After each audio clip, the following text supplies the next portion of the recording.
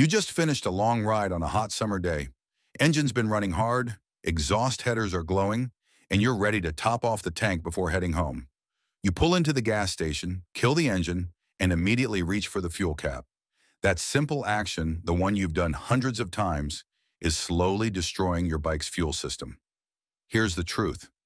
This timing mistake costs riders thousands in repairs every year. We're talking fuel pump failures, clogged vapor systems, and engine damage that could have been prevented with a 2-minute wait. Today, I'm breaking down the physics of what happens inside your tank when it's hot, why 90% of riders get this wrong, and the simple cooling rule that protects your investment. The science behind the damage. Let's talk about what's really happening inside your fuel system when you've been riding hard.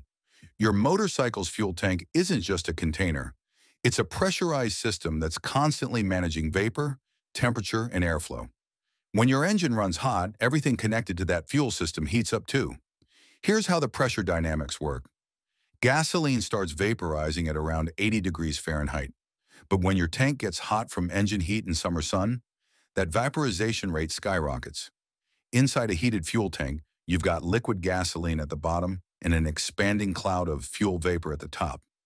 This vapor creates pressure, sometimes significant pressure, that your fuel system has to manage. Your bike's vapor recovery system, also called the EVAP system, is designed to handle this pressure gradually. It uses a charcoal canister to absorb fuel vapors and a purge valve to release them back into the engine when conditions are right. But here's the critical part. This system is engineered for slow, steady vapor production, not sudden pressure releases. When you open that fuel cap on a hot tank, you're forcing all that built-up vapor pressure to escape at once. That sudden release doesn't just make that familiar hissing sound. It overwhelms your vapor recovery system. The charcoal canister gets flooded with liquid fuel instead of just vapor. And once that happens, it can't do its job properly. Now let's break down what fails first. Your fuel pump is the most vulnerable component. Modern fuel pumps rely on consistent pressure to operate efficiently. When the EVAP system gets clogged with liquid fuel, it can't vent the tank properly. This creates a vacuum effect as your engine consumes fuel, and that vacuum makes your fuel pump work harder to draw gasoline from the tank. The seals and gaskets throughout your fuel system take a beating too. They're designed to handle normal pressure variations, not the stress of repeated high-pressure releases every time you fuel up. Over time, these seals start to leak, allowing fuel vapors to escape and moisture to get in. Here's where it gets expensive. A failing fuel pump doesn't just stop working one day, it degrades gradually. You'll notice reduced fuel economy first, then rough idling, maybe a check engine light. By the time you feel power loss or stalling, that pump is on its way out, and you're looking at a repair bill that can easily hit $1,000 or more. Motorcycle fuel systems are particularly vulnerable compared to cars because of size and heat exposure. Your bike's tank is smaller, so it heats up faster and more completely. It's also positioned closer to the engine and exhaust system, meaning it absorbs more radiant heat during operation. Car tanks are typically larger, positioned away from major heat sources, and have more sophisticated vapor management systems. Temperature thresholds matter here. Once your fuel system components hit around 140 degrees Fahrenheit, which happens easily on a hot day after spirited riding, the vapor pressure inside your tank can double or triple. At 160 degrees, you're in the danger zone, where opening the cap immediately can cause fuel to actually spray out, not just release vapor. The real-world consequences stack up quickly. Reduced fuel economy means you're spending more at every fill-up. Check engine lights lead to diagnostic fees and potential emissions test failures. And when that fuel pump finally gives up, you're not just paying for the part. You're paying for labor to drop the tank, replace the pump, and test the entire fuel system. This isn't theoretical damage. It's measurable, progressive wear that shortens the life of expensive components. The irony is that this completely preventable problem is caused by something as simple as being impatient at the gas pump. The critical timing rule. Here's the rule that will save your fuel system. Wait a minimum of 2 minutes after shutting down your engine before opening that fuel cap. Not 1 minute, not 30 seconds, 2 full minutes. This isn't arbitrary timing. It's based on the physics of heat dissipation and pressure equalization in motorcycle fuel systems. Let me explain what happens during those critical 2 minutes. When you kill the engine, the cooling process begins immediately, but it's not uniform. Your exhaust headers will stay dangerously hot for 10 to 15 minutes, but the fuel tank and its components start cooling within the first 60 seconds. The key is giving the system time to reach thermal equilibrium. During the first minute, your fuel tank is still absorbing radiant heat from the engine cases and exhaust system. The fuel inside is still expanding, still creating vapor pressure.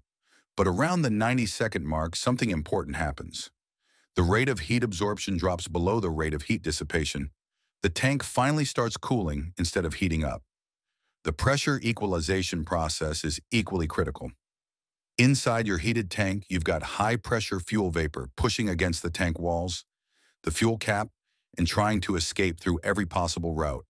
Your EVAP system is working to manage this pressure, but it needs time. The charcoal canister has to absorb vapor gradually, and the purge valve needs to cycle properly to prevent system overload. Here's what you need to watch for to know your bike is still too hot to fuel safely. First, listen to your exhaust system. If you can still hear ticking, clicking, or pinging sounds from the headers or exhaust pipes, they're still contracting from heat. That means your fuel system is likely still hot too. Touch test the area around your fuel tank. Not the tank itself, but the frame or body panels near it. If they're uncomfortably warm to the touch, give it more time. You can also check the temperature of your engine cases. If they're too hot to keep your hand on for more than a few seconds, your fuel system needs more cooling time. The physics of fuel expansion and contraction in small motorcycle tanks makes this timing even more critical. Unlike car tanks that hold 15 to 20 gallons, your bike's tank probably holds 3 to 6 gallons. That smaller volume means temperature changes affect pressure more dramatically and more quickly. Think of it this way. In a large car tank, a 10-degree temperature increase might raise internal pressure by a few psi. In your motorcycle's smaller tank, that same temperature change can double or triple the pressure. When you open the cap on a pressurized small tank, you get a much more violent release of vapor and potential fuel spray. Ambient temperature absolutely affects your waiting period. On a hot summer day when air temperatures hit 90 degrees or higher, extend that 2-minute rule to 3 minutes. The ambient heat slows down the cooling process, and your fuel system needs extra time to reach safe pressure levels. In winter conditions, you might get away with 90 seconds. But here's the thing. Cold weather creates its own problems. Fuel contracts as it cools, which can create vacuum conditions in the tank. Opening the cap too quickly in cold weather can cause a sudden rush of air into the tank, potentially disturbing sediment or moisture that's settled at the bottom. Here's a quick field test you can use to know when it's safe to open your fuel cap. After your 2-minute wait, place your ear near the fuel cap without touching it. If you can hear any hissing, bubbling, or pressure sounds, wait another minute. A properly cooled and pressure-equalized tank should be silent. You can also do a gentle pressure test. Place your hand lightly on the fuel cap without turning it. If you feel any upward pressure or resistance, that's trapped vapor trying to escape. Give it more time. Another reliable indicator is your bike's cooling fan, if it has one. If the fan is still running after you've shut down the engine, your cooling system is still working to dissipate heat. Wait until that fan cycles off before attempting to fuel. The 2-minute rule isn't just about preventing damage. It's about developing the right habits that protect your investment long-term. The right way to fuel up. Now that you understand the science and timing, let's walk through the proper fueling sequence that protects your bike and keeps you safe. This isn't complicated, but getting each step right makes all the difference. Step 1. Engine shutdown. Don't just hit the kill switch. Turn the key completely off. The kill switch only cuts spark, but leaves electrical systems powered. You want everything off to eliminate any potential ignition sources. Put the bike in gear if you're on a slope, and make sure your kickstand is fully deployed on solid, level ground. Here's where positioning matters. If you have a center stand, use it. The center stand keeps your bike perfectly vertical, which means you'll get an accurate fuel level reading and complete tank filling. If you're stuck with just a side stand, make sure you're on level ground. Fueling on an incline with the bike leaned over means one side of your tank won't fill properly, and you'll end up with air pockets that can cause fuel starvation later. During your 2-minute cooling period, do a quick visual inspection. Check your fuel lines for any signs of cracking or wetness. Look at the area around your fuel cap for staining or discoloration that might indicate vapor leaks. This is also a good time to clean your visor, check your tire pressure, or just stretch your legs. When your cooling time is up, approach the fuel cap carefully. Touch a metal part of the bike away from the fuel filler to discharge any static electricity you built up. Static discharge near fuel vapors is extremely dangerous, and this simple touch eliminates that risk. Open the fuel cap slowly. Even after proper cooling, there might be slight pressure remaining. Turn the cap gradually and listen for any hissing sounds. If you hear pressure release, pause and let it equalize before removing the cap completely. Never force or rush this step. Here's the proper fueling technique. Insert the nozzle fully, but don't jam it in. Squeeze the handle gently, about half pressure compared to what you'd use on a car. Motorcycle tanks are small and can't handle the high flow rates that car pumps deliver. Fast filling creates turbulence, traps air, and can cause the automatic shutoff to trigger prematurely. Watch the fuel level rise steadily. When the pump clicks off, stop immediately. Don't try to top off or squeeze in extra fuel. That automatic shutoff is protecting your EVAP system from liquid fuel overflow. Attempting to add more fuel after the click will force gasoline into your vapor recovery system, causing the exact damage we've been discussing. Here's how to recognize vapor lock symptoms if you've been making these mistakes. Vapor lock happens when fuel vaporizes in your fuel lines before reaching the engine. You'll notice hard starting when the bike is hot, engine stumbling or cutting out during acceleration, and power loss on hot days. If you're experiencing these symptoms, your fueling habits might be contributing to the problem.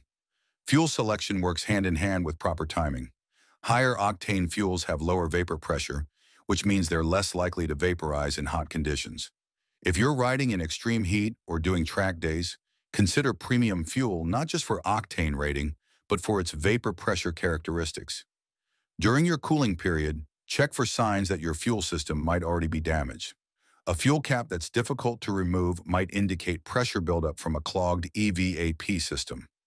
Fuel odors around your bike when parked could mean vapor leaks. A check engine light that comes on after fueling often points to EVAP system problems. Replace your fuel cap immediately if the gasket is cracked, hardened, or doesn't seal properly. Use only OEM parts. Aftermarket caps might not maintain proper pressure seals. A $20 genuine fuel cap can prevent thousands in fuel system repairs. The 2-minute cooling rule is your insurance policy against expensive fuel system damage. Those extra minutes at the pump protect your fuel pump, EVAP system, and engine from pressure damage that builds up over time.